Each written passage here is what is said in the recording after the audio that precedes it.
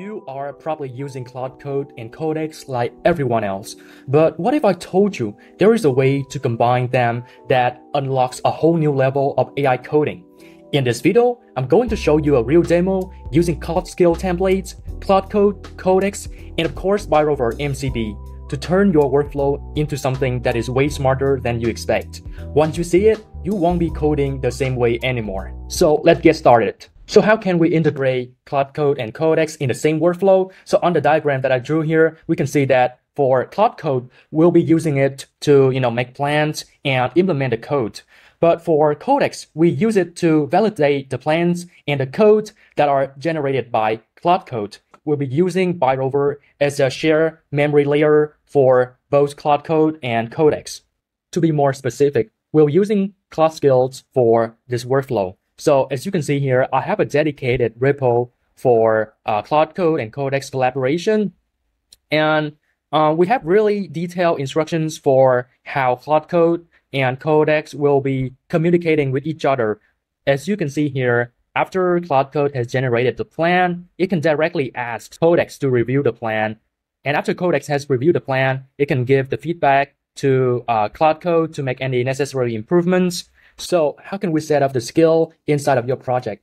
It's very simple. First of all, just clone the repo into your project here. The next thing that you want to do is inside of .claude folder, you want to create another folder named skills. And you want to drag the repo inside of the skills folder, just like that. And because it is a GitHub repo, so you want to delete some unnecessary files like license and the README files, because Claude Code won't be needing these two files. So I'm going to delete that. So now when you start Claude Code, you can ask that if Claude Code has the skill, and it says yes. So everything is properly set up. So in this video, I'll be using my personal project to give you a better understanding about this workflow. So it is very simple. I took inspiration from Notebook LM to generate a workspace where you can upload files and have the AI summarize the content. And the feature that I want to make in this video is convert my conversations into diagrams. You can see that I can generate podcasts based on my conversations. So I want to do the same thing with diagrams and graphs. Back in Claude Code, I just gave it really detailed instructions for my feature. And the most important thing is that I tell Claude Code to use the Claude Skill that I have just shown earlier. And the first use case that I want to demonstrate is, have Claude Code to generate the plan and Codex to review that plan. So now I just need to hit enter and let Codex and Claude Code to do its job. So after reading through the code base, Claude Code has just used Byterover Restore Knowledge tool and stored the plan into 5 separate parts. As we can see here in the memory store, it divided the plan into 5 parts so that Codex can review the plan. Right now, Codex is running in the background inside of Claude Code itself. So you don't have to run Codex on your own. Claude Code has already done that for you. So Codex has just completed the review and stored it inside of Byterover. At the same time, Claude Code retrieved the same plan inside of Byterover. So you don't have to run multiple agents at the same time manually, because with Byterover, everything is very streamlined and the review as well as the plans are retrieved directly from Byterover. And this is the review from Codex. Now I can use this as well as the original plan to start implementing my feature.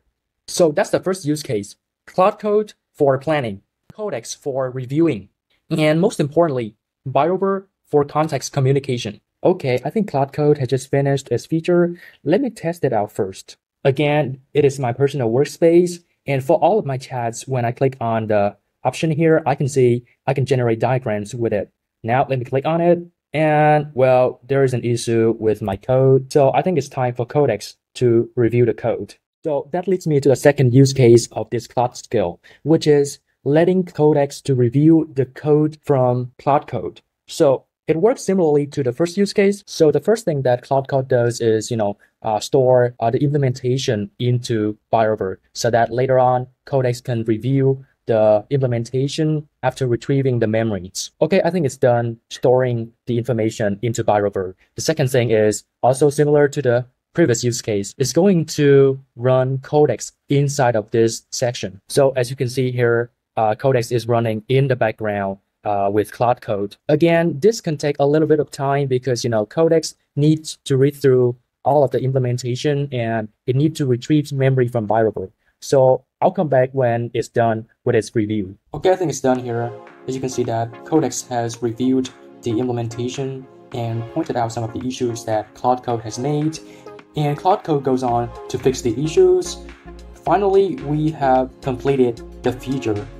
But again, we have to make sure that there's no bugs for this implementation. So I need to go back to my workspace and I'm going to generate the diagram again.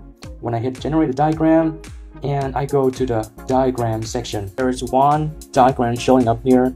And when I click on it, I can see that we have a pretty beautiful diagram. I can click on the nodes and the children nodes will show up. Definitely not a perfect looking diagram, but we still need to work on it. But hopefully I have demonstrated the second use case where I use Claude Code to implement our feature and Codex to review the bugs or any issues with the implementation, and it worked out just fine. So if you think this video is helpful, please also check out other videos in our channel. Thanks for watching.